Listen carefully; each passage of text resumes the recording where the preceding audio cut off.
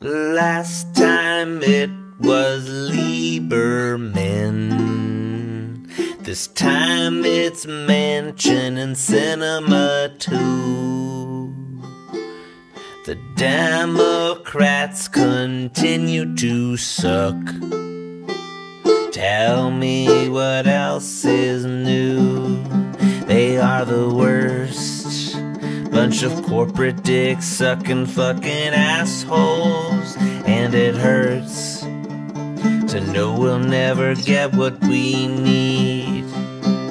My right-wing cousin on Facebook posts anti-Democrat memes, ooh, ooh.